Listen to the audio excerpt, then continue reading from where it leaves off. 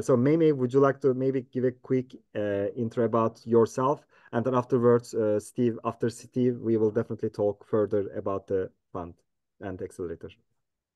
Yeah, for sure. Thank you so much for having me. I'm excited to be a part of this today. As you mentioned, I'm May May. I'm on the lifestyle content team here at Meta.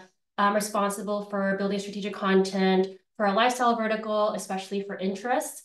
As Farah mentioned, like I am running the Lifestyle Accelerator that we launched a couple weeks ago at AWE. So excited to talk about that today with you as well. Before joining Meta, I was at Microsoft on the biz dev team doing negotiations and deals for Microsoft 365. I'm from Taiwan originally, so on a green card and sort of immigrated here about 10 years ago. But yeah, super excited to be here today with you. Thank you, May, for taking the time. We got really excited when you make the announcement, so we are really looking forward to talk further about the funding. But without further ado, maybe first we can start with Steve. I will ask a few questions, of course, but Steve, maybe you can give us a little bit of background of like for the last couple of years, you are quite active everywhere. So maybe you can a little bit tell us what's going on your side, and then we can take it further. Certainly. Yeah, so I'm Stephen Rogers. I'm the founder of a VR game studio called Fourth Wall Breakers. We've been working on a bunch of different VR titles over the past few years. Currently working on Coaster Mania, which is coming to the official store in October before the open store policy change, and now might be coming out a little bit sooner than that. But worked on that, on Pillow, on Brushwork, and a bunch of different VR titles. Over the last couple of years, I also joined a bunch of different hackathons that Meta has sponsored, and was the winner of two of them. One was in Menlo Park a couple of years ago that we won with a title called Submersed, where your room was drowning and being flooded with water. You had to plug up the holes on your walls. And then more recently, won the hackathon in New York this past May, I believe, with a title called Pencil, which was a mixed reality app that is supposed to teach you how to draw by overlaying stuff onto your piece of paper and using real pencil and paper. So yeah, that's been my journey, and been working on trying to push Pencil even further, and it's gotten a ton of attention from the press and the community, and we've grown since the hackathon. Created a Discord server with over 1,000 people, and just pushing it further to turn it into a real title. Amazing. Can you let me know when is the exact time of the pencil project that you did the hackathon? Do you remember how many days ago? Roughly about 2 months ago is the time frame. So within 2 months, it's already been featured on Upload VR Summer Showcase, been featured on different news articles, and yeah, it just keeps on growing. Amazing, amazing. I think, uh, of course, we know Steve because he's also one of our experts and instructors for XR Bootcamp courses. That we are he built the famous Gorillazilla game as well that you are actually learning mixed reality development. We just shared about this Udemy course a few minutes ago while talking about the hackathon. So all of these titles in such a short period of time is amazing, Steve. So before going to maybe Emre, I would like to ask a few questions since we are already talking about hackathon, just to understand. Um, how it works for like you are uh, what you are one of the few people that I have seen that you are really like a rapid prototyper mindset, and you always come up with new, cool, unique ideas, which actually works, you know. And even we were talking with some Meta team, they also told that they were thinking, okay, this pencil may not work, and then they realized that it actually works, you know, because sometimes you don't understand till you make it, right? That if it works or not. So tell us like what kind of mindset you have right now that makes you so much motivated to create new concepts, and how you understand that it can actually work, like how your empathy machine works. I would like to hear Yeah, more. Certainly. So I think, I mean, the front of it is just experience and been working in the space for a long time. So I've more than the things that I've succeeded at, I've had so many more failures of things that did not work. So just learning off of those mistakes and figuring out different concepts that might not work as well. With pencil in specific, I'd worked on a title called Brushwork, which was a painting simulator for VR. So I've had experience working in that space and knew kind of the limitations of the headset. But my philosophy for a lot of stuff that I work on is trying to push the tech as much as possible and seeing what is only really possible within a mixed reality headset versus I think you had mentioned earlier creating titles that are either flat to VR or VR to MR transitions. Though those can work, I think what makes compelling projects are what really can only be done within that specific medium. But do you have some kind of like a turnstile paper that you have, or are you immediately start trying and then understanding, okay, this may work? Is it like, I'm just trying to understand, is it like only come to your mind and then you immediately understand that, okay, it may work, or is it something that you have to a little bit make some prototypes on shapes or on Yeah, Unity? there's definitely a process there. I mean, I think sometimes ideas just come to me and try experimenting them. Specifically with Unity, usually the first step for me is if I think something is compelling and a good idea, I'll hop on Shapes XR and kind of prototype it and see visually if it makes sense there. For example, for Pencil, that was the first thing that we did, and they have a really nice tool where you can attach stuff to the controller, and that kind of unlocked a aspect of the app that we use at the hackathon and still currently using.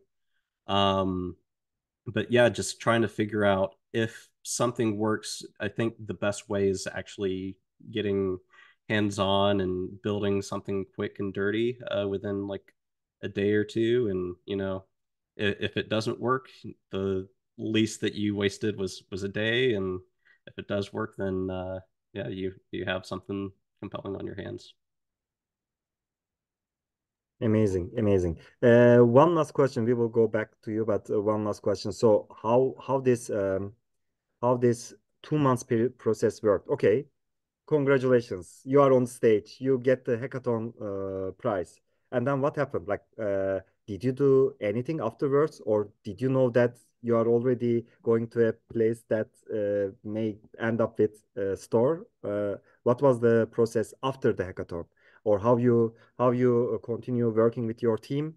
I think these are very interesting points. Certainly. So after winning the hackathon, we'd gotten a decent amount of attention. I had posted on LinkedIn and Reddit the project just to show it off, and got a bunch of likes and upvotes, and we decided quickly that hey, this might become a real product. So we need to start getting people involved and figuring out kind of the next steps for it. So we immediately created a Discord community. And started doing more marketing and updates. And from that, the press had reached out to us with Upload VR and mixed news. And that was kind of the big motivator, seeing all these people coming in. Um, and not only that, but using that community that is coming in to give us feedback. So we directly after that, we decided that the hackathon, what we had made, we felt confident to hand out to people as a demo. So from our Discord community, we opened up a release channel for people to try out the game early. And that has been our source of feedback for figuring out what needs to be improved, as well as a source of marketing in a sense, because people are creating their own drawings and trying out the app and then sharing it with other people. Perfect, perfect. How was Meta's support and feedback in the meantime? Just like a understanding, like for navigating to the right direction. Yeah, it's been immensely positive and super helpful as well. I've had different conversations with so many different teams at Meta of how to kind of push Pencil forward because from what I've heard, they truly believe in the app, and that's been an encouragement on our end. And had discussions with May May and Anand as well at AWE. We got a chance actually within, I think was it a couple of weeks ago, 2 3 weeks ago, we were at AWE and XR Bootcamp let us take a small portion of their booth and showcase Pencil there, which was great. And yeah, Meta's just kind of help us guide in the direction of what ways we should be improving the app, and kind of strategy is the main point forward. I think it's very valuable for a headset platform or like a hardware manufacturer, right? That you are actually creating something, not only taking hundreds or thousands of people's attention in such a short period of time, but also keep them engaged, keep them on the headset, right? Because I think there are not so much apps out there that makes you at least stay a couple of hours. This is one of the few apps, maybe especially on that specific skills category, that can make this. I think we will also talk a little bit about that with May May, what kind of apps that make sense for engaging users. Um, so thank you, Steve. Richard, do you have questions to Steve directly? Because if you have, I will take you in now. Otherwise, we will continue with Emre. Yeah, hi Farhan, hi Stephen. So yeah, I just wanted to kind of throw in there with what you were saying about how you got inspired to give the pencil mixed reality a try. So I had a little bit of a similar experience where I wanted to make like a VR wave runner game where you're like riding the wave runner on the waves and bouncing around. And of course, first thought there would be like, oh, that's totally going to give you motion sickness, and it's not going to be like something you can do in VR. But I know with motion sickness, the most important thing is that you have to have like a little bit of acceleration and deceleration, because I've done experiences where you're like driving in a car, and if it just like all of a sudden starts moving, that'll totally give you motion sickness. So because I understood that, and because I know how like the Unity's physics system works, I was able to build this wave runner experience. And I'm a little bit crazy. I actually built it while I was on it was called the train jam, where we took the train from Chicago to San Francisco. So not only was I building this, motion sickness simulator, but I was also building it on the train. But yeah, surprisingly, it actually worked out pretty well. And most people could play it for like 10 to 20 minutes without like feeling too much motion sickness. It really depends on how much you were bouncing on the waves. And then like I didn't have any restrictions on it, so you can actually like do flips and stuff in the air. And so of course, once you start doing stuff like that, that's when the motion sickness will kick in. But yeah, the point I'm making is that I think it's important to understand what might work, what might not work, but then also to just take chances, because I knew when I was working on it, like, okay, I might build this and it might just give people nausea right away, like instantly. But I figured, let's just give it a try and see what happens. So I think people should, feel free to experiment like that, kind of like Roger did there, or sorry, Stephen did there with pencil. Yeah, amazing, amazing. By the way, anyone who has any questions, feel free to use the Q&A tab, or also raise your hand like Richard. So it will be quite interactive. We want to hear from you. Meta and the team would like to answer any of your questions. Think of this like a tips and some very nice insider info that you can get before you apply for hackathons or funding or accelerator. So moving to Emre. Emre is also another interesting VR XR developer with a very small studio like Steve, but things being produced are really something very impactful for the community, for the platform itself. Um, Maybe some of you already heard of Paradiddle.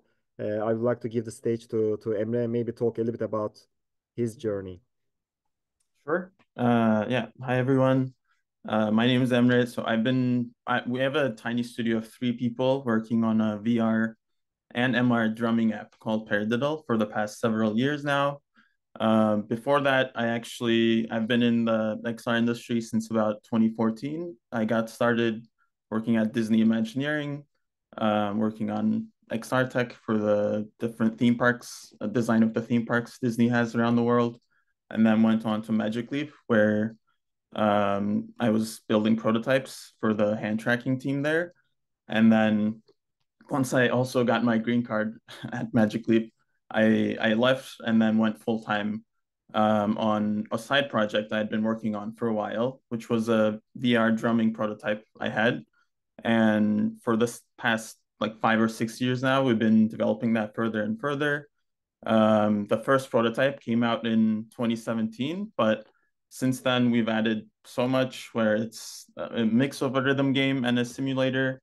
But also, as of last year, you can even connect real drum kits to it using mixed reality on the Quest 3. So you can augment your real drum kits as well as use totally virtual drum kits. And our goal since the beginning was to do something outside of gaming for VR because we always believe that games are obviously super cool and super great for the industry, but the real use cases that I was always excited by were outside of that realm, and that's ultimately what I thought was going to make this like an interesting medium. All the things you could do outside of gaming with it that could expand your skills in interesting ways. So yeah, that's kind of been our motivator from the beginning, and it's cool to see the industry shifting a bit more in that direction now. Amazing, amazing. I think maybe a few questions for you as well before we move to the lifestyle app accelerator details with May May. You were in App Lab, right? You were not in store first, right? So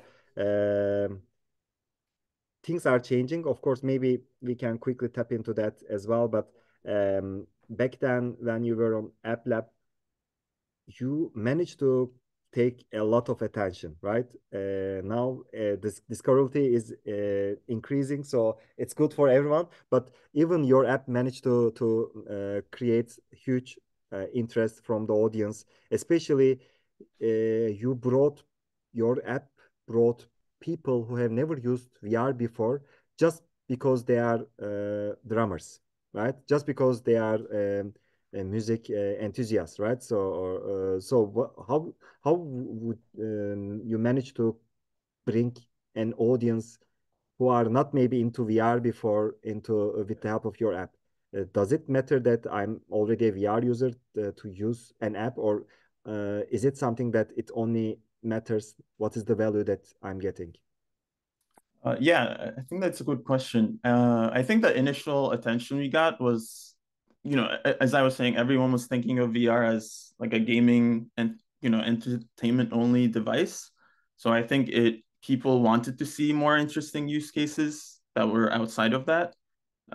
So the one way we marketed the app a lot when we were first launching was I would play drum covers of songs. So I'm a drummer too. So I would just sit in my room and just play drum covers of songs I knew how to play in real life in VR, so that I could show, it is really possible to play a song completely in VR without needing any physical equipment. And I think that ended up becoming a really successful marketing strategy for us, because it proved to you that you can use this technology to learn to play a song, or maybe even teach an instrument to yourself without the need for any expensive equipment, needing physical space for it, worrying about making noise. So it really showed the use case for the app in a few minutes very successfully.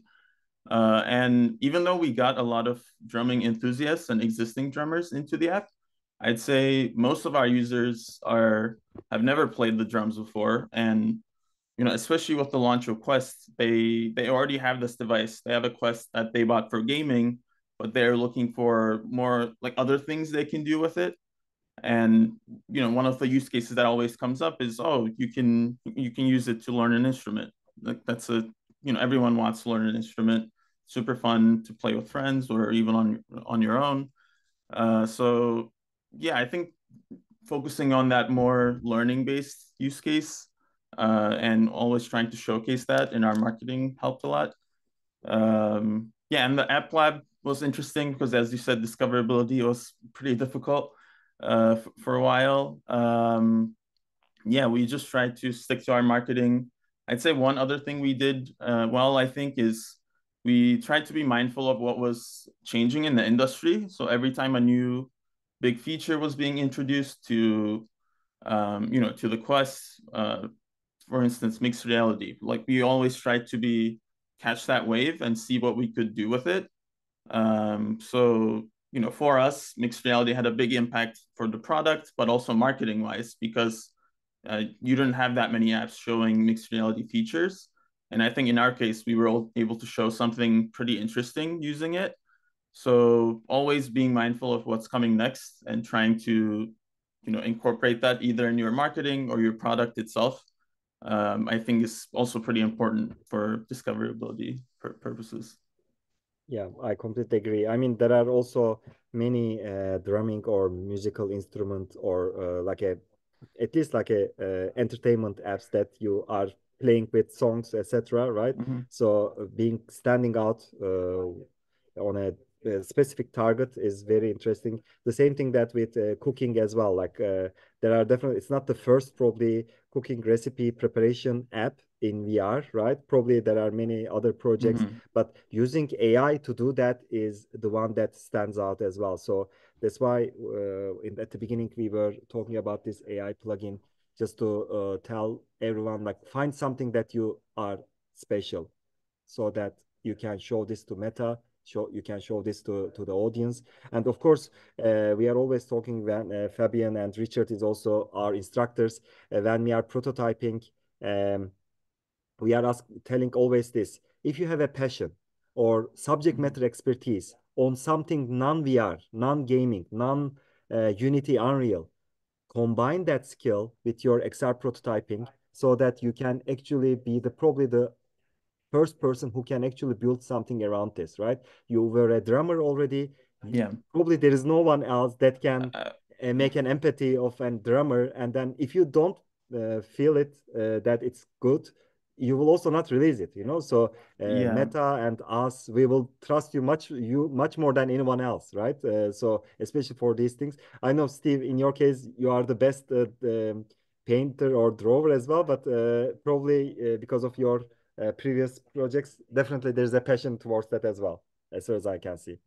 Yeah, well, I'll be honest, I'm not the best drawer or artist in the world, so that was kind of the motivator for creating this app, was to teach myself how to draw.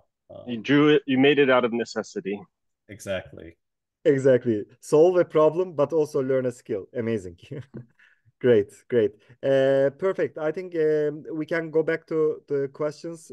I have a few more questions to you guys, but first, let's a little bit without further ado, talk a little bit about the fund and the accelerator, which has just been announced 1 month ago.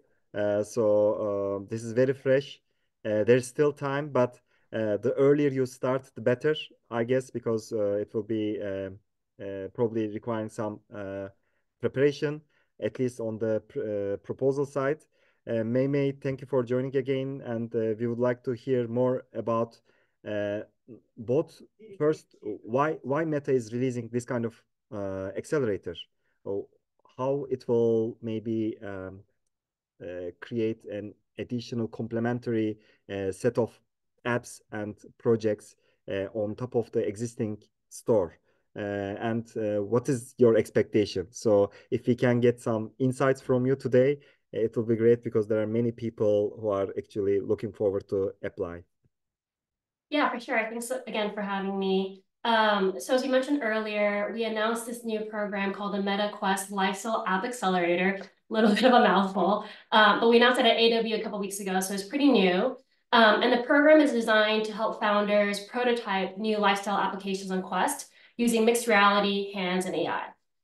The goal of this program really is to support founders that are interested in launching new product experiences that are retentive and engaging in a new categories within lifestyle. These categories tend to help people do things they already love better, level up life skills like paradiddle and pencil, or connect with others over shared interests. We are starting to see a lot of founders prototype and experiment with some of these new use cases within hackathons, especially since Quest 3 launched. And so we wanted to create a program that can really help founders accelerate that process and develop on Quest. Perfect, perfect. So shall we go a little bit to details, like what does lifestyle means? Like, can I bring my existing apps type of things? Like there are so many questions, as you can imagine. But let's start from maybe with a few examples even. Maybe if anyone who would like to even tell, not you don't need to tell the whole project you have, of course, here don't reveal it, but at least you can tell, is this category fitting to the lifestyle app accelerator? If you have this kind of questions, please ask on the Q&A tab, because we will start answering in a few minutes. Yep, for sure. So in terms of like what we mean by lifestyle, we're talking about things that help people do things they already love better, improving life skills and connecting with others over shared interests. So the program does not include video games. It does not include entertainment products, and it does not include fitness or sports as well. Other categories of shared interests, such as maybe cooking or fashion, shopping, DIY, arts and crafts, music, design. These are things that we know and think people love to do outside of headset, but that we don't have great experiences yet. And so we really want to see what creative ideas founders come up with to tackle some of these new verticals. Perfect. I also see categories like beauty, dating. So let's see how will it work out. Yeah, I mean, one more question actually, since we were also talking with AI, it's a question from me. If I have something that I would like to also utilize some AI powered things, is it also allowed? Yeah, for sure. I mean, we think that there's a lot of opportunity within the lifestyle vertical, especially to experiment with MR, hands, and AI. AI is so new. There's not a lot of it on the platform yet, but I think there's a lot of opportunity to do it. So we're excited to see proposals in those spaces. And just one more clarification on the categories. Some of the categories that are listed are things that we think people will be interested in, but it's not an exhaustive list. So if you have an idea outside of that list that you're really excited about building for, like please submit a proposal. The goal of the program also is to just understand and see like what unique use cases people come up with that we aren't coming up with ourselves, because we don't know everything, and founders are more creative than we are. So yeah, don't feel limited by the categories that I've listed or that are on the website directly. Exactly. We can have multiple, I mean, as long as it's not a video game, fitness. Entertainment is, of course, everything is entertaining, so we need to maybe much more clear about that. For example, like a some kind of like a movie player type of things is under entertainment, right? Correct. Yeah, movies, like pure flat 2D, video screens we consider media entertainment. Concerts, that sort of thing, purely for the purpose of entertainment. Of course, we expect that a lot of these consumer lifestyle apps to be entertaining and to have a lot of gaming elements, but the purpose of it shouldn't be just to play a game or just to be entertained. The purpose should be to do something else, maybe to hang out with friends or to, improve a skill or something else. Perfect, perfect. I will start maybe asking some of the questions which is being already asked and waiting. We can definitely continue if because there's already 13 questions, so let's start one by one. Can existing startups apply? I think this is an important question. Let me elaborate this question more. Can existing startups apply? Can I apply if I'm not a legal entity yet? What should I do if I win? So I ask a bundle question. Great. And I see there's a separate question on like what stage they should be in. So I'll sort of answer those two together as well. So the program is really designed for for founders that are looking to build new companies and new products on Quest. You can be an existing startup, that there's no limitation on like when you incorporate, but the product that you submit an application for should be in the early stages, pre-vertical slides, pre-prototyping. If you're past that stage, like Pencil is already pretty mature, it might not be a good fit for you because you're just not going to get as much from the program itself because of the way it's designed. But if you're in the early stages of prototyping and trying to figure out what this thing is, that's a great spot for you to be in. You can apply as an individual, but if you are selected and for the program, we do need you to be incorporated in order to sign a contract. So keep that in mind. And in terms of like geography and location, really anybody can apply as long as we can pay you. So if you look carefully at our terms and conditions on the website, we list out a couple countries that are excluded from that, so pay attention to those. But the majority of countries, I think, are eligible.